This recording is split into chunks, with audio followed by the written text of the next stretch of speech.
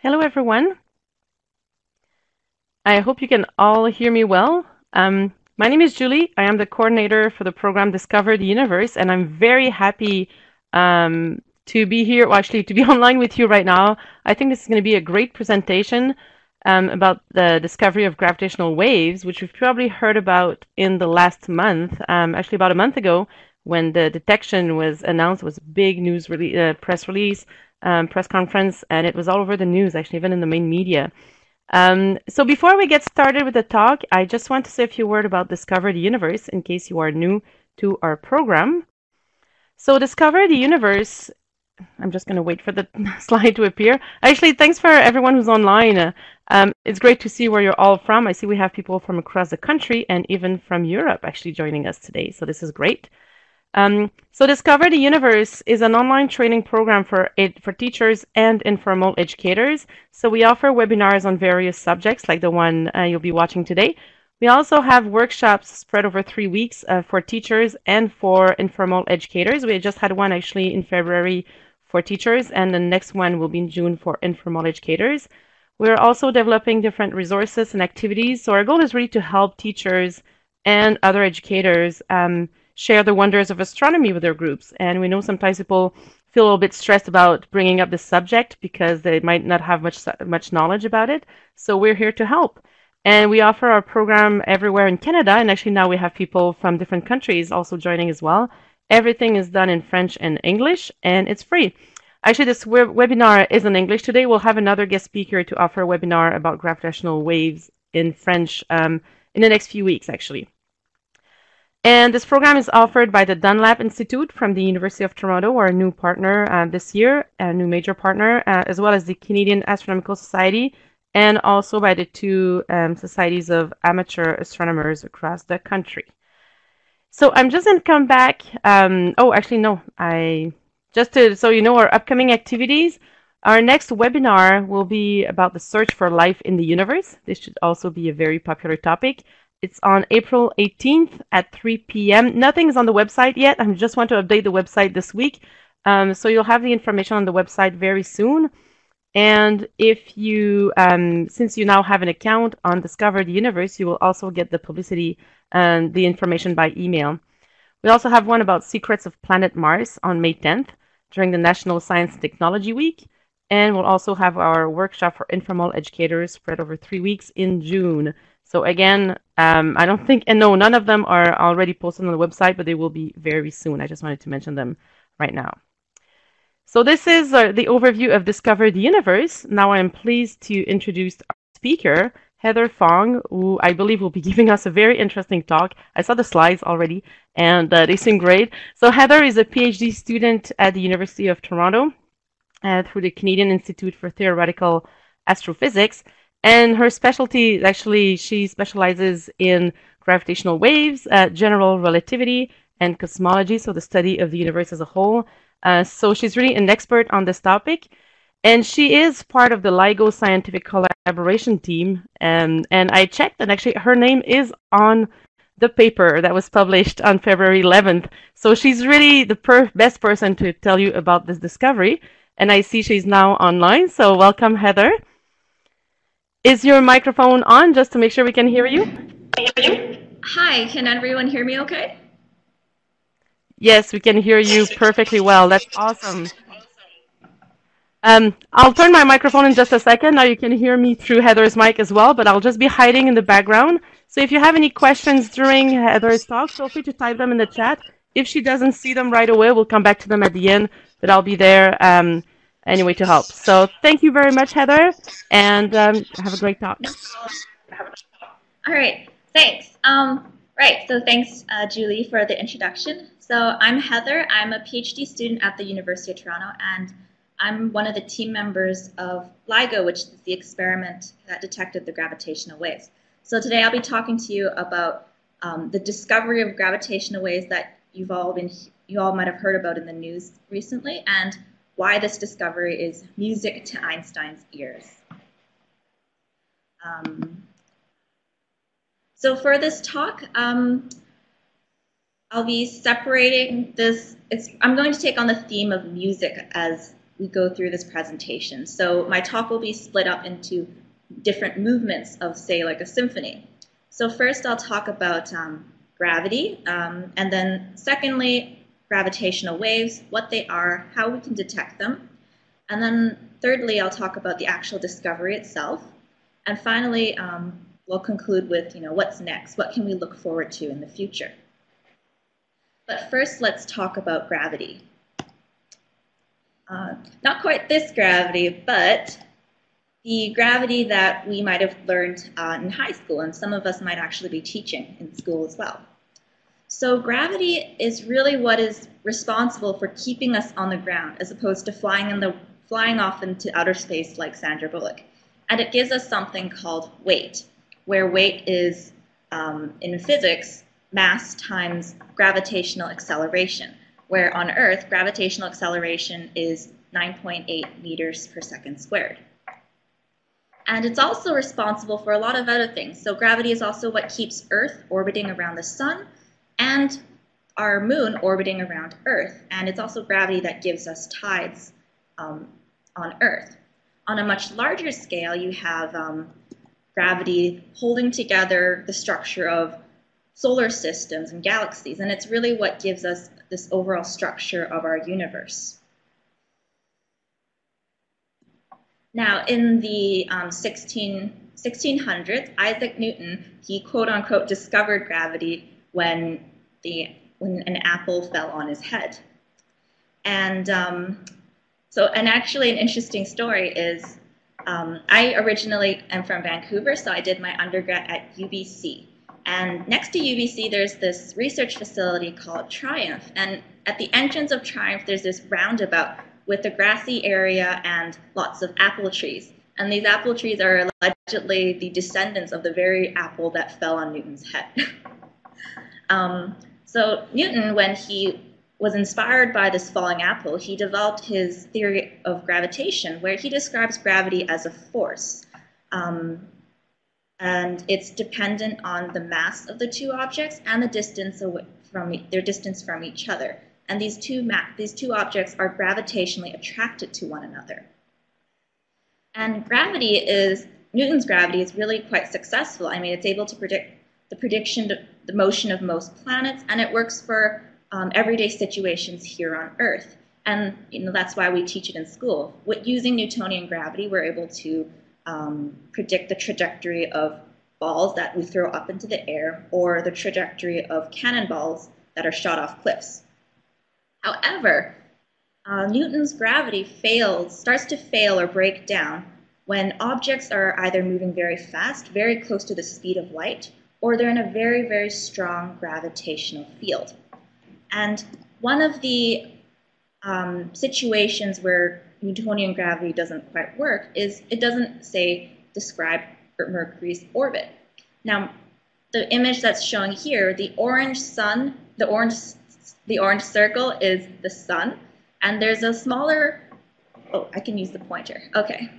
And there's a smaller brown dot with a white arrow around it each way.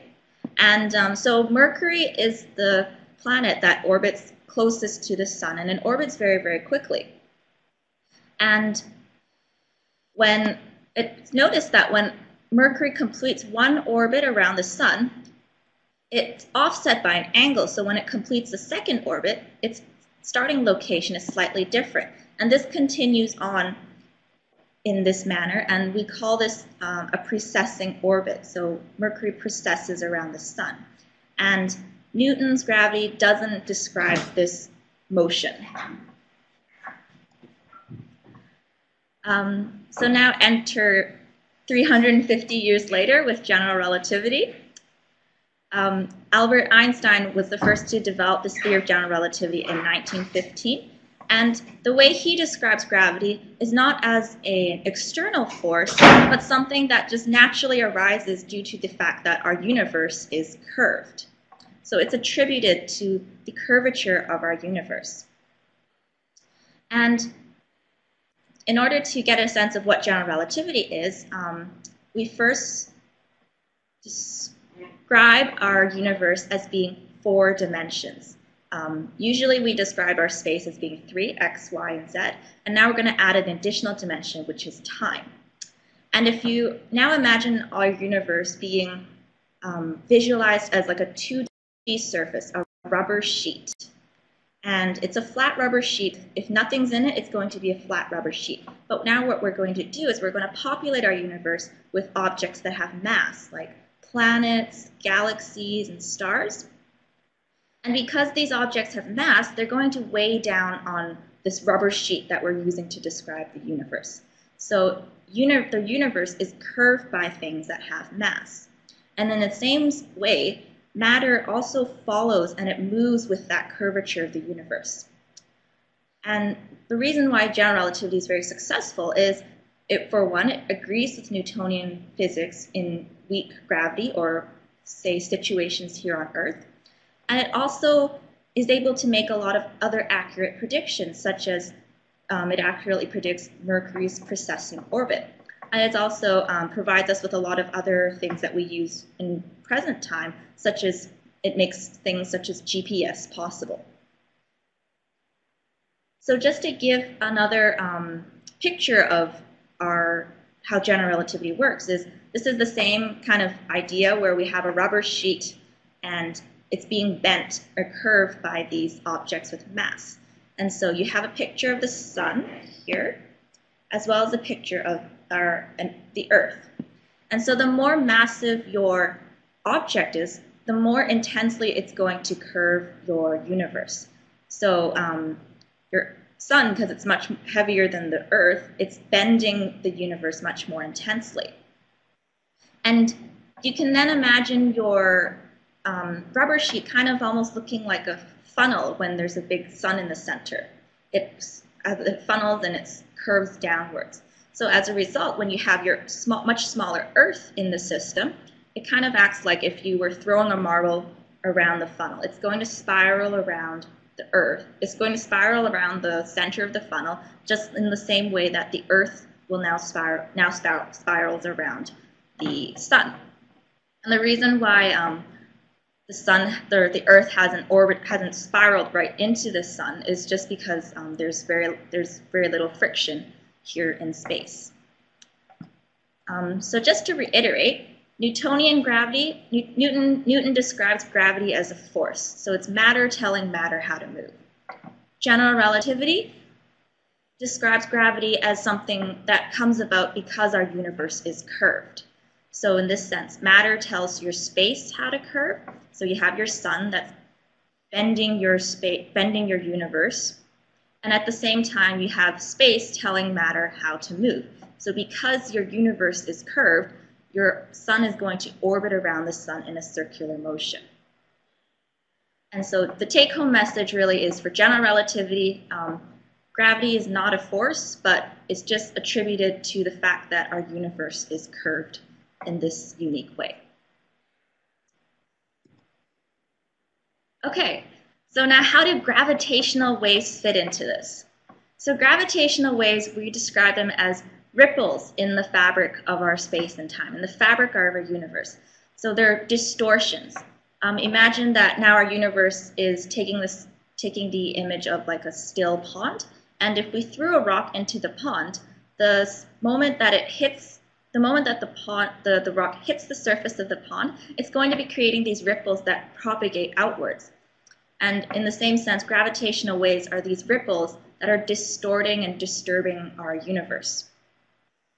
And gravitational waves can be created by anything that has mass and acceleration. So right now, me just waving my arms here, I'm actually creating gravitational waves. And you can all do this too, although I can't see you in this presentation. But an observable effect from gravitational waves is that they cause the distance between objects to change. So just me waving my hands at my computer, I'm causing the distance between me and my laptop to change, to stretch and compress in very, very small amounts. And the larger your object, and the more massive it is, or the faster it's moving, the more powerful your gravitational waves are going to be. So for instance, this picture that is shown in the slide, there are these images of these two black holes that are orbiting around each other, and they're creating powerful gravitational waves. Now, black holes are very massive and very dense objects that were formed from dying stars. The explosions of dying stars are supernovae. And black holes are so massive that when light goes into a black hole, it can't come out.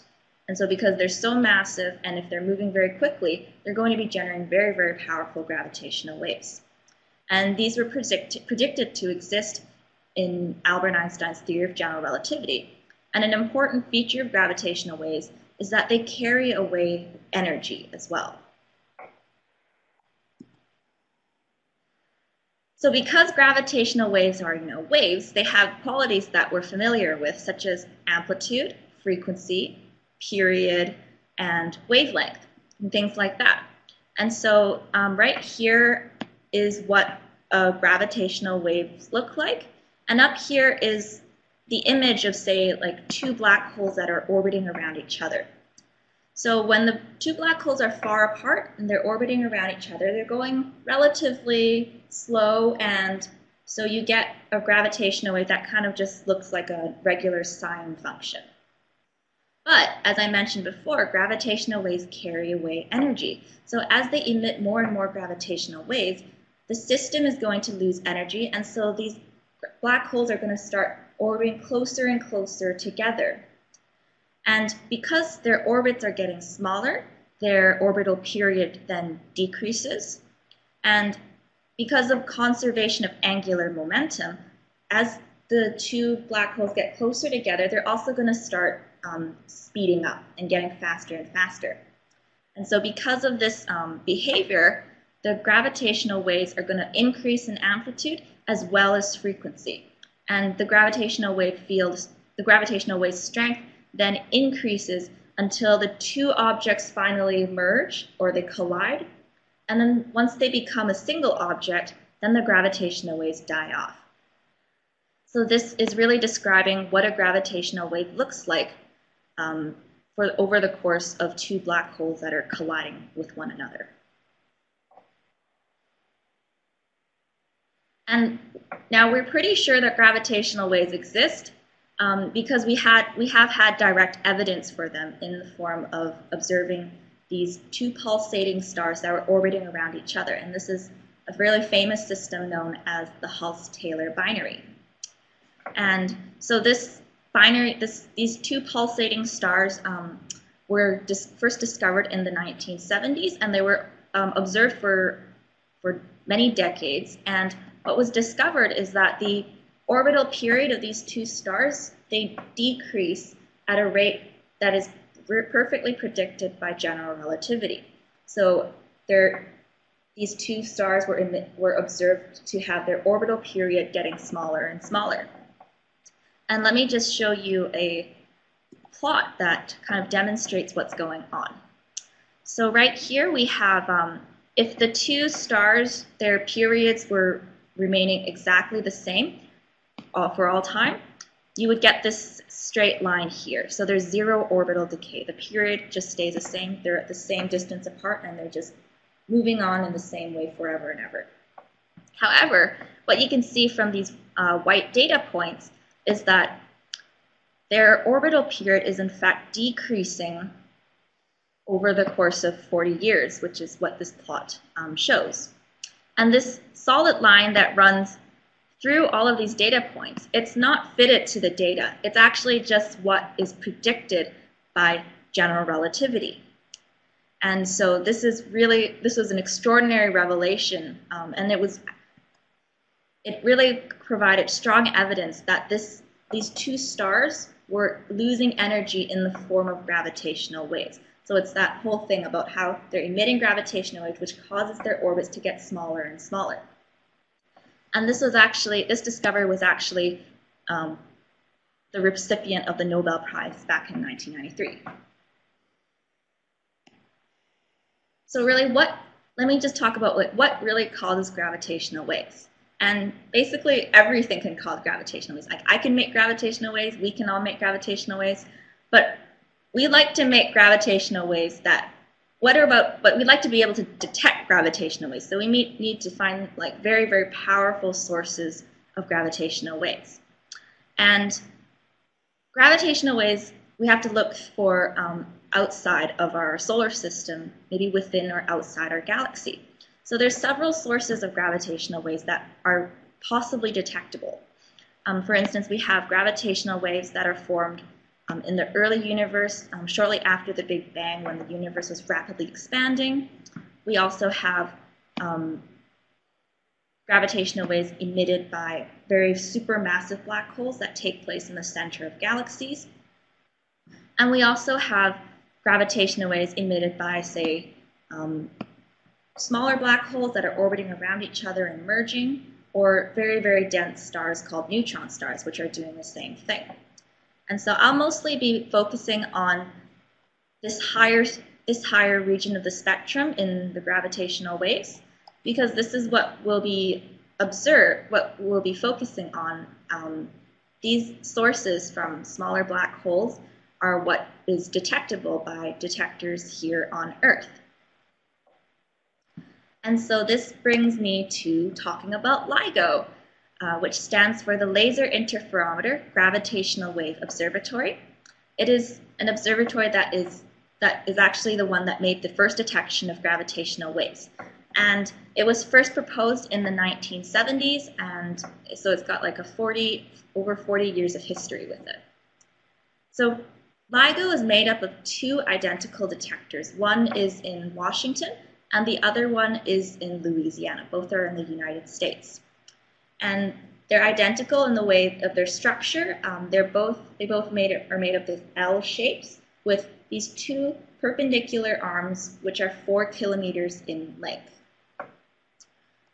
And so right here is a movie that will demonstrate to you how LIGO is actually able to make very precise these changes in distance due to gravitational waves. And so I think Julie is going to show that. Right. So how it works in one of the detectors is that you shoot a laser and it gets split into two, and they both race down the arms.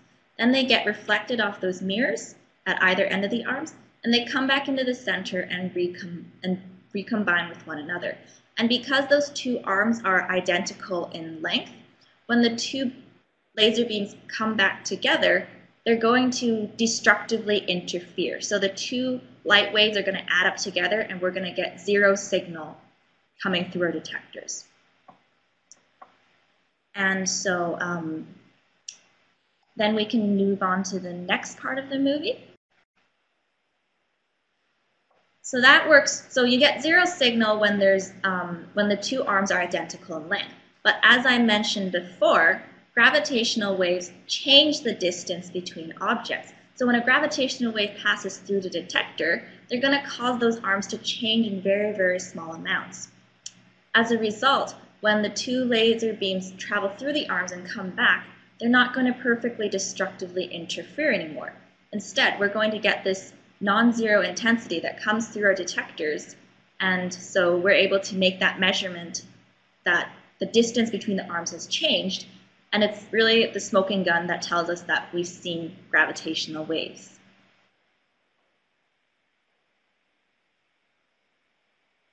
And yeah, so going back to the presentation now.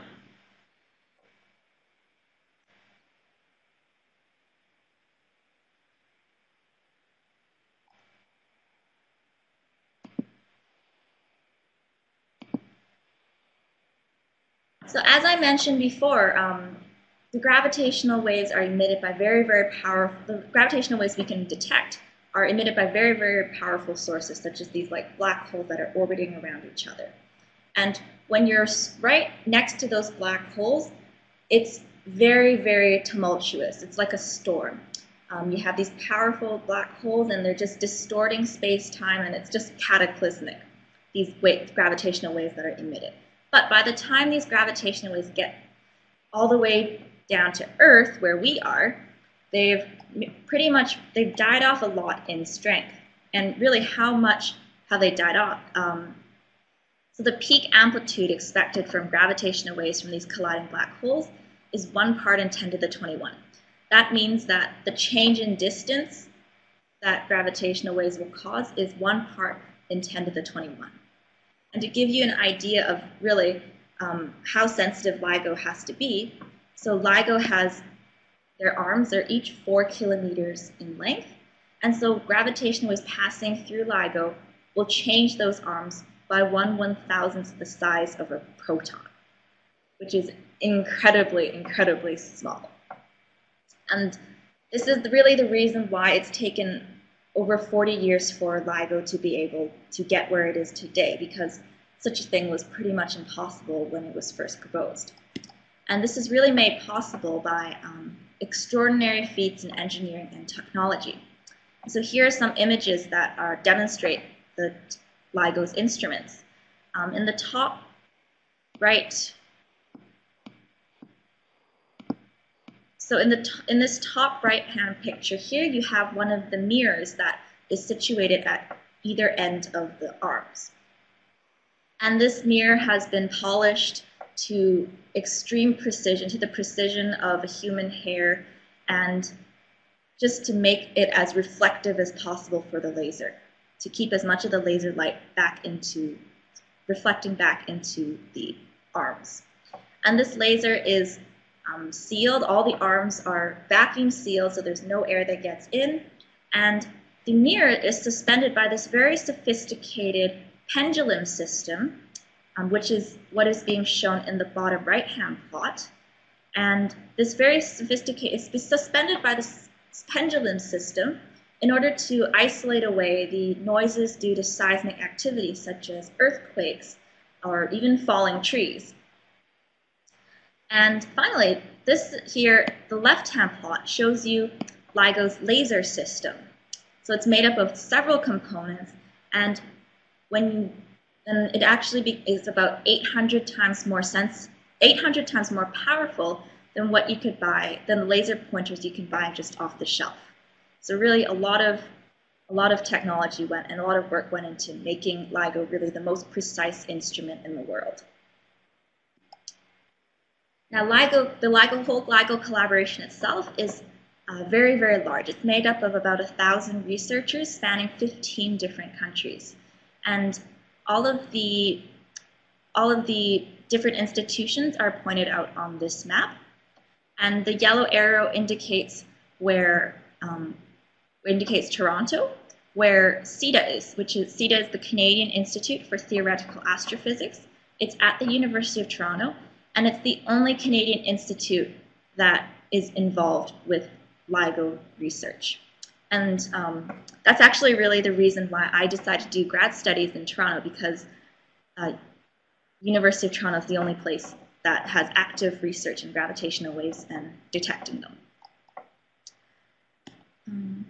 Okay, so this here is a poster of Interstellar, which is a movie that talks about black holes. But that's not the only reason why I put it up here, because the executive producer and scientific consultant for Interstellar is actually a member of LIGO. His name is Kip Thorne, and he's actually one of the co-founders of LIGO. He's one of the first to propose building the instrument back in the 1970s. I thought it was just a cool fun fact. But now let's finally talk about the discovery. So we actually were able to discover gravitational waves 40 years after LIGO was proposed, after a really long history. We detected gravitational waves on September 14th, 2015, very, very early in the morning. And not only did we detect gravitational waves, we were able to determine that they were emitted by 2 black holes. One of them is 29 and 36 times the mass of the Sun. And these 2 black holes were orbiting around each other, and then they collided to form a single black hole that has a mass of 62 times the mass of the Sun. And in case you were wondering what this, let's see. Yes, so this here shows the actual size of the final black hole. And you can see that It's really about the size of maybe Iceland or Ireland, but that weighs 62 times the mass of the sun. So this is what I mean when I say black holes are the densest, most massive objects in our universe. And so when you look at these, if you were doing some mental arithmetic with the two black holes, 29 plus 36 doesn't add up to 62. It adds up to 65. And that extra mass that was lost was emitted in the form of gravitational waves. So gravitational waves emitted 3 suns worth of energy, which is absolutely incredible amount of energy. And that energy is really enough to power all of the stars.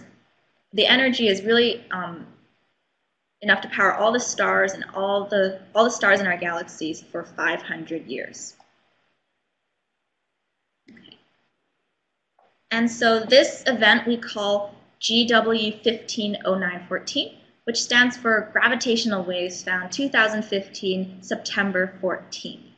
And so right now, Julie is going to help me play the simulation of what this collision looks like.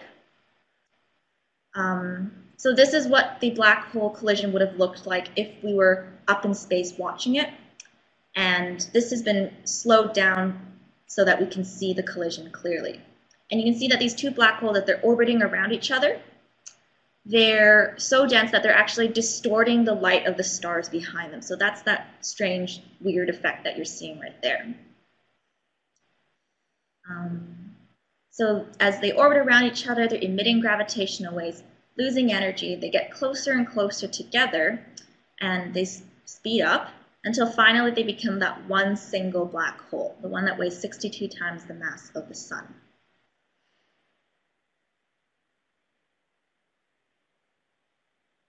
Okay.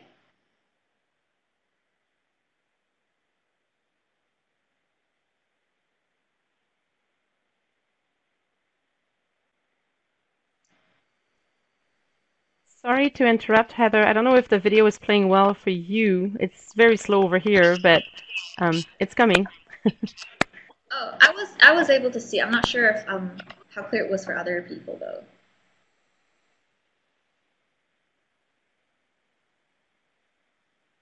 I'll just leave it for a few more seconds to finish here because the recording, I don't know exactly. Oh, okay. Well, maybe it's just me. Then I'm glad it was working for everybody else. Okay, thanks. Actually, Heather, while I'm just gonna leave. Okay, perfect. It just ended here because I want to make sure the recording is fine. There were two questions that I didn't answer in the chat. I don't know if you Okay. can see them or if you want to come back to them at the end. The video is over now, so you decide. Sure, I can address some questions now. Is that one of the questions is why the concept of gravity is in 2D?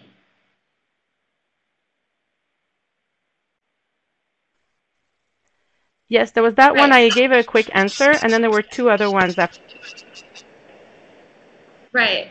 Yeah, so I mean, just to address the concept of gravity in 2D, I mean, Julie pretty much covered it.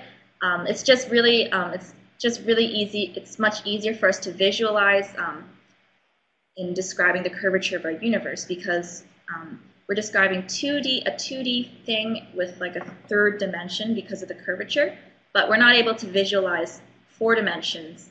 We're not able to visualize 4 dimensions or 5 dimensions. So that's why we use the rubber sheet as an example. And so the next question is, what is the media that spreads the gravitational waves? Is Tesla right to say that universe is filled with ether? So gravitational waves are formed from objects that have mass and they're accelerating, such as these 2 black holes that are orbiting around one another. And so they propagate through our universe, and it's not so much it's not an ether. It's just that they're causing distortions in our universe because of these gravitational waves. And okay, I think, do we know the amplitude of gravitational waves when they're generated? So that question is, I guess, answered. And Can gravitational waves cause earthquakes? Um, Gravitational waves will cause the shape and size of the Earth to change by very, very small increments, but I don't think that they could be called earthquakes because they're not generated. The ones that we can observe, they're not generated from Earth, if that makes sense. I hope that answers.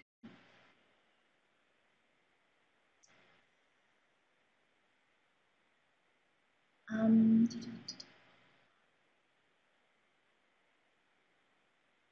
So another question, will the data enable the determination of elasticity of space-time? Um,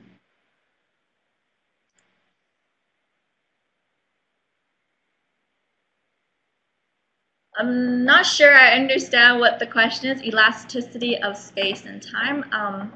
Space-time is definitely curving and distorting due to these gravitational waves, due to planets and stars and galaxies in our universe. And the data really just shows you that shows you how distances are being distorted. So not so much maybe the elasticity or the intrinsic value, the intrinsic parameters of space-time. And the last question, I think, and then I'll move on.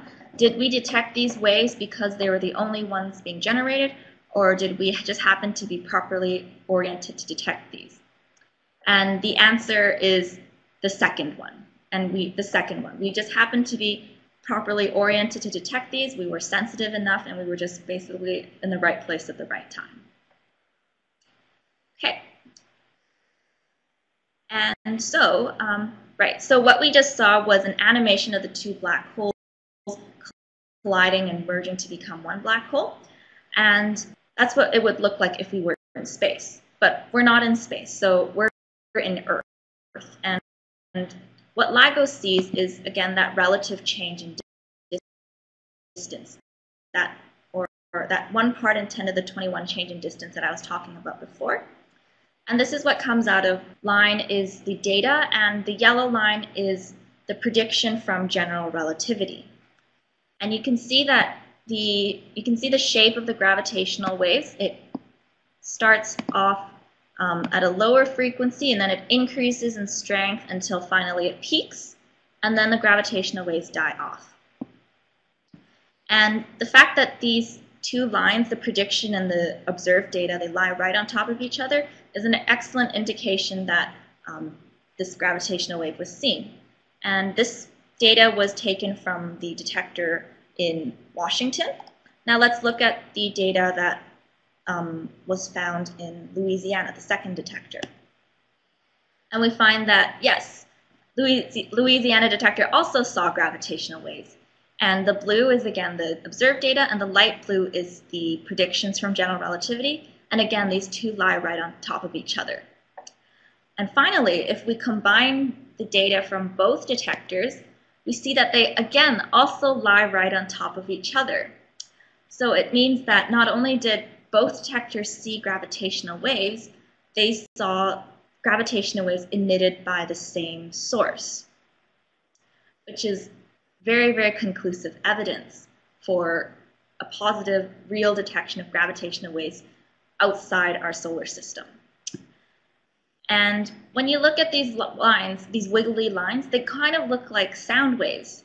And so what we decided to do was we can convert these waveforms, these lines, into an audio clip so that we can actually listen to what it sounds like when two black holes actually collide.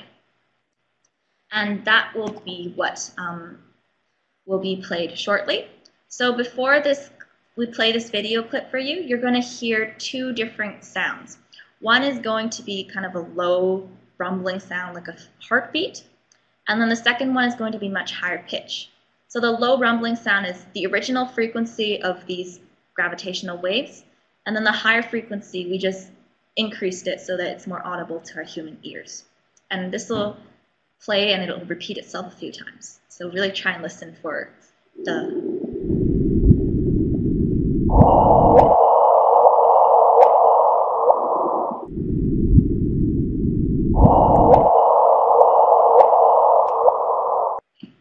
So was everybody able to hear that okay?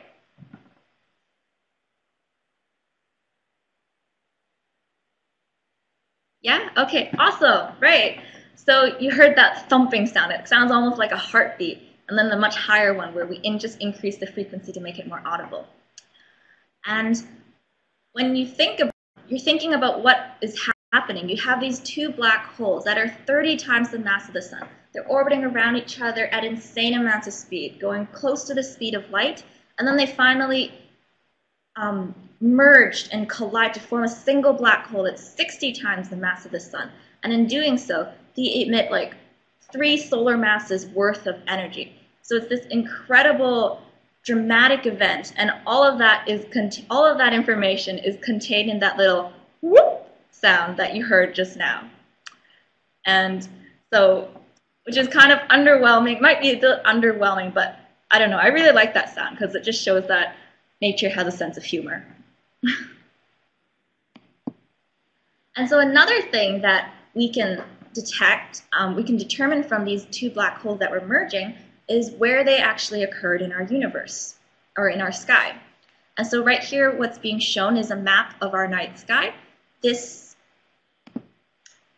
blurry image, this blurry line that runs through the center is our Milky Way. And this rainbow region is where we expect these two black hole mergers would have occurred. And we determined that the two black holes, they merged 1.3 billion light years away from us. So well outside our galaxy, like very, very far away. And we are also able to determine in the same sense that these actually occurred 1.3 billion years in the past. So what you can really actually say is these two black holes merged a long time ago in a galaxy far, far away. So, you know, who knows? Who knows what Darth Vader was up to at that moment? So really, what's next for this?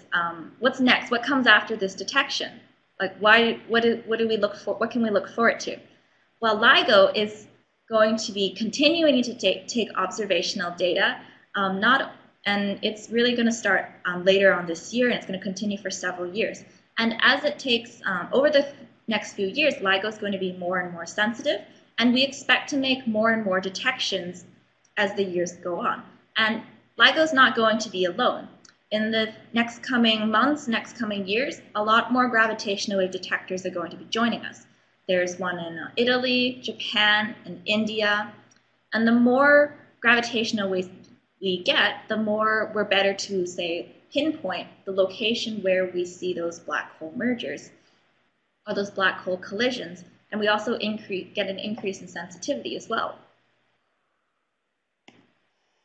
And so in the past, most of our astronomy has been done by observing light or using electromagnetic waves from all throughout the electromagnetic spectrum. And that's how we've been mapping our universe. And we've been able to discover quite a lot. First, we observe, of course, in the visible wavelength, and then we've also made but then we also moved on from the visible wavelength, and we started being able to look at the universe in, for instance, radio waves and gamma rays. And every time we make these amazing new leaps in the way we observe our universe, we enhance our understanding of the universe. So for instance, just by observing radio waves, we were able to create a photograph of our universe when it was very, very young, when it was just a baby, just 400,000 years after it was first formed. Now, we want to be able to do the same thing. We want to map our universe using gravitational waves, which is completely separate from light. It's completely separate from electromagnetic waves. And this is the same image that I showed before, but it shows you the different sources that we have that are generated by gravitational waves. And we can make a lot of new discoveries just by observing observing the universe using this entirely new method. And every time we try and probe different areas of gravitational waves, we're going to be using different detectors. So right now we are at this point in the Earth-based laser interferometers, or Earth-based detectors. And then in order to, say, observe gravitational waves coming from even more massive black holes, we'll have to take those detectors and throw them into space so that we no longer have to worry about noise due to Earth effects. And you have more and more different detectors that can probe different types of gravitational waves. And so this is really what we have to look forward in the future, being able to map our universe in gravitational waves. So, in 1916, Albert Einstein predicted the existence of gravitational waves, a year after he first presented his theory of general relativity. And 100 years, we finally found them. We finally were able to make this detection. And in doing so, we've found an entirely new way to observe our universe, an entirely new way to do astronomy. So it's really what we're at right now is 400 years ago when Galileo pointed the first astronomical telescope into the sky, and he was able to observe the moons of Jupiter. And now we're at that exact same point where we've just opened our LIGO detectors, and we were able to, for the first time, hear the collision of two black holes merging. And at the beginning of the talk, I showed this quote, "Music in the soul can be heard by the universe."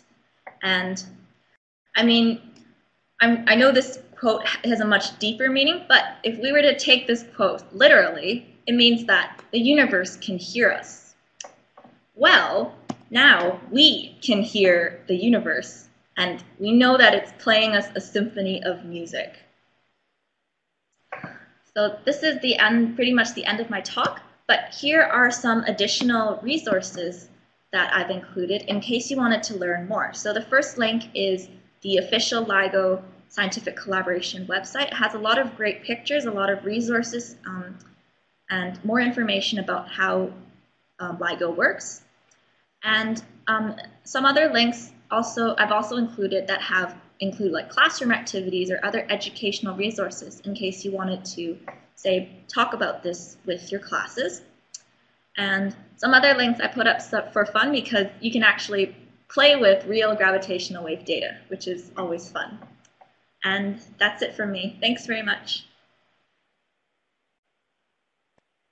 Hi.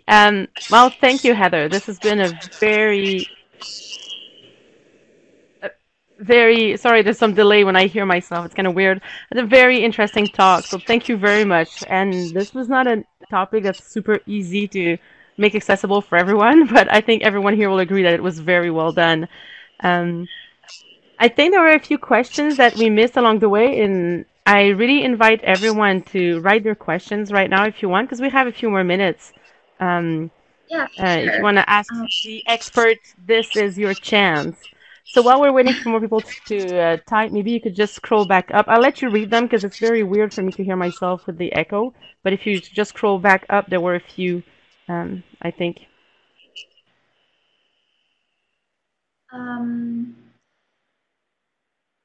see. Right. So I think the first question that I haven't answered is, does the offset in the waves from the two sources give us direction? So I'll answer that one first. So not so much the offset in the waves from the two sources, but the reason why we're able to get a general direction is because there's a time delay from where gravitational waves reach the Washington detector, and when the same gravitational waves reach the Louisiana detector. So gravitational waves, they travel at the speed of light. And there's enough of a delay between Louisiana and the Hanford detector, that the gravitational waves arrived at the Louisiana detector about 7 milliseconds before the Washington one. And so using that information, the detectors kind of function like ears, and so we're able to kind of direct our attention to where the location of those two black holes.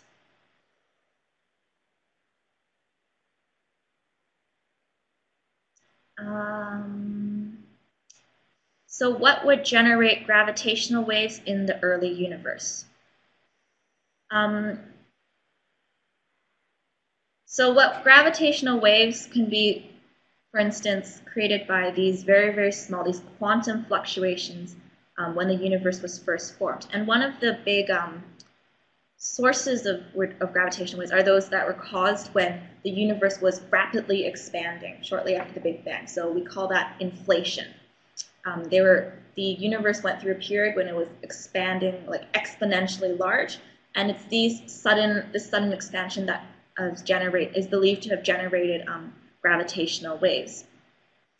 And this was actually what an experiment called BICEP 2 back in 2014. They thought they saw these waves by observing light coming from the early universe. But I think they're still searching for them right now.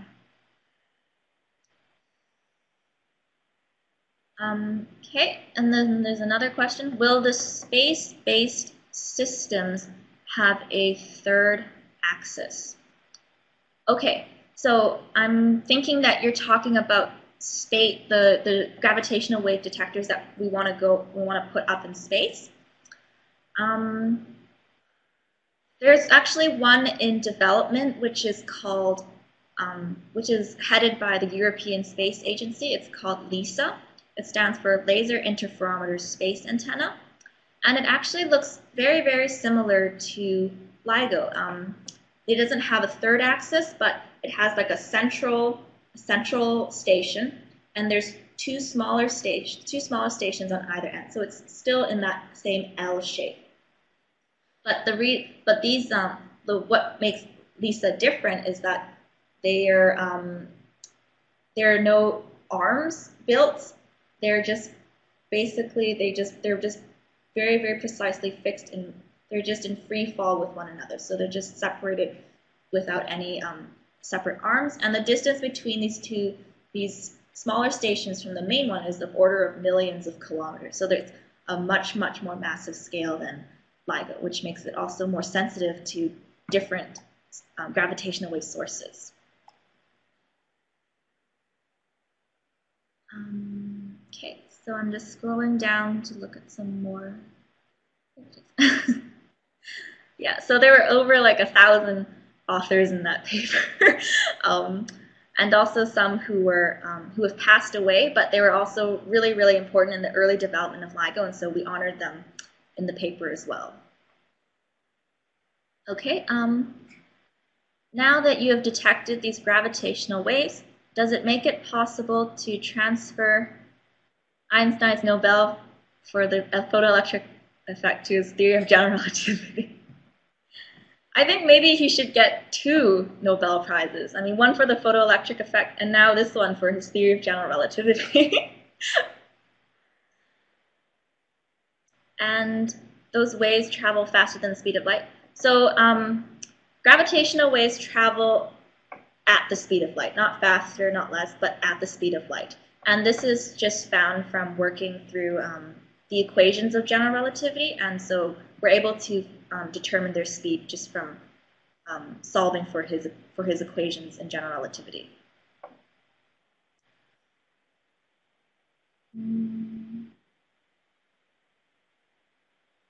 Oh, those generated from the Big Bang. Yes, so they should also still travel at the same speed, at the speed of light. And what is the impact of gravitational waves on Earth? So, yeah, so the impact of gravitational waves on Earth. So I guess maybe if you were interested, the gravitational waves that we can we can make on Earth. So remember, when I talked about gravitational waves form caused by these two black holes that are orbiting around each other, they change the distance here on Earth. Their effect is 1 part in 10 to the minus 21. Now, if we were just here on Earth and we were trying to make our own gravitational waves, the effect would be much, much, much smaller. So just waving my arms in the air, the amount I'm actually changing the distance between me and my laptop just by waving my arms is 1 part in 10 to the 56. So it's 25 orders of magnitude smaller than anything that comes from black holes. That's why we're not able to make detections from gravitational waves made here on Earth, and that's why we have to look to massive objects outside our solar system in order to detect for gravitational waves. Does the superstring theory apply here? I don't know too much about superstring theory or string theory at all, unfortunately. So I can't really comment on that. Sorry. Heather, I guess just the fact that you don't work with string theory, so I guess that means there's completely two separate things. Like when you study gravitational waves, you're not into the string theory at all. No. um, yeah. I guess that answers the question. Maybe in a way. These were great questions, everyone. So again, if you have one last one, this is your chance to ask. Um, while you do that, I just want to thank Heather again for such a great talk. So thank you very much. We hope you have a lot of success with, first of all, finishing your PhD and then continue on with your studies. This is a very, very interesting field, and it's amazing to learn about the science behind it, but also the technology and how actually humans are able to create detectors for such weak signals. I find that completely fascinating. Me too. It just blows my mind every time I think about it. So I see a few people are writing, so we'll give them a minute to finish typing, but I see thank yous. Thank you very much, everyone, yes, for attending and for, I know many people will be watching the recording, so thank you for watching till the end. And again, you are invited to come back to other presentations that will be offered through Discover the Universe. So I think, Heather, the last question is for you here. Okay, all right. What will I do after I complete my PhD? That is an amazing question. That is a question I ask myself every day, to be honest. Um, After I finish my PhD, I'd really like to get a job somewhere in Canada, maybe continuing on in this research. So as I mentioned before, Toronto's really the only place that does gravitational wave research in Canada. And it'd be really nice that maybe following this discovery, maybe more Canadian institutes would be interested in this field now. And I think that, for instance, I'm originally from Vancouver, and I think my mom would be really happy if I came back to Vancouver and worked there.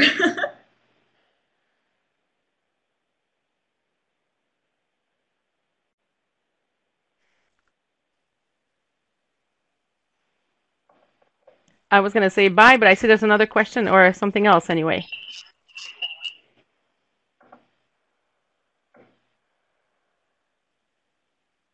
Yeah, so there's the question of scale, and it's absolutely amazing. Well, like just really quickly, if it's sometimes it's difficult to imagine like 4 kilometer long arms changing by like 1/1000th the size of a proton, and really another in proportion to that, you can imagine the distance from Earth to our nearest star is about 4 light years away, and so 1 part in 10 to the 21 of a 4 light year distance means that gravitational waves would be changing that distance by the width of a human hair.